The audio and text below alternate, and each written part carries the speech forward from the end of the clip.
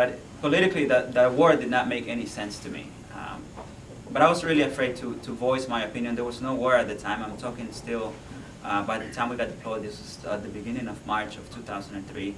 And I didn't want to be that single voice saying, you know, I'm against this thing. You know, I didn't want to be called a traitor or a coward or unpatriotic or anything like that. And I was in a leadership position. I was an infantry squad leader. I was a staff sergeant, or I was a sergeant promotable to be promoted in Iraq. And I was really afraid. I was really afraid of standing up and saying, I think this is wrong. There was no war at the time, and part of me hoped that in the end we would just have like this huge show of force to scare Saddam Hussein out of power, and that if we did invade, that it would be a quick invasion and we would be back pretty soon, and that Iraqis would be in charge of their country. I was very naive. But we got deployed. We served in Jordan at first, and then we moved to Iraq at the end of April of 2003. And this is where my transformation really begins, from being just politically opposed to the war to being like more personally and more spiritually opposed to the war. Because the first mission that we had was at this place called Al-Assad, which was an old Iraqi Air Force base.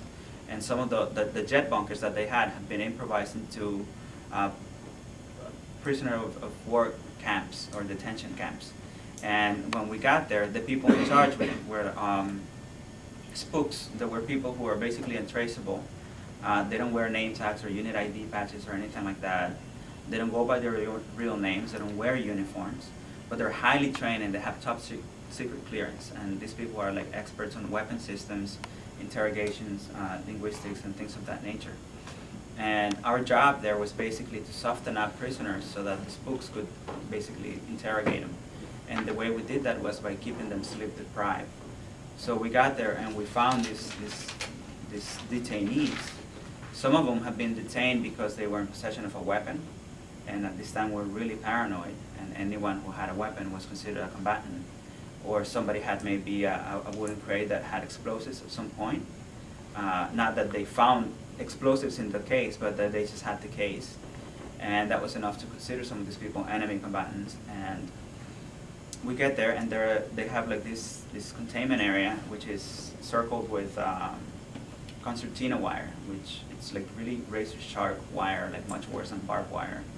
And they're barefoot and they're hooded with sandbags and their hands are tied. And basically our job was to yell at them and to tell them to get up and get down, to turn around and raise their arms and things like that.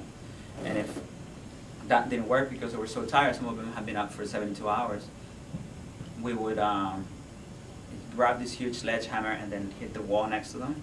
And because of the structure of these bunkers, the echo is so strong that it sounds like an explosion.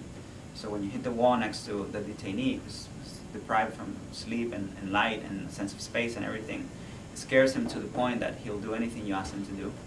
And then the next stage was to grab a pistol and put the pistol to the prisoner's head through the sandbag and press it against his head and then charge the weapon to make the detainee feel or believe that he's about to be executed on the spot. And this is how we kept them sleep deprived for 2 and 3 days to quote unquote soften them up for interrogation. And this is the first mission that we have.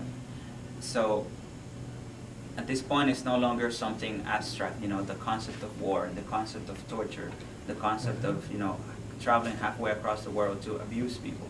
But this is something that's actually tangible, something that we are doing. And as we do it, we become it. We become the abuse, we become the torture, and it affects you in a way that no newspaper article can affect you, because it's you doing this, it's you witnessing, it's you being a part of this, it's you creating this fear, it's you creating this pain, it's you creating this sadness, it's you bringing this destruction upon this people.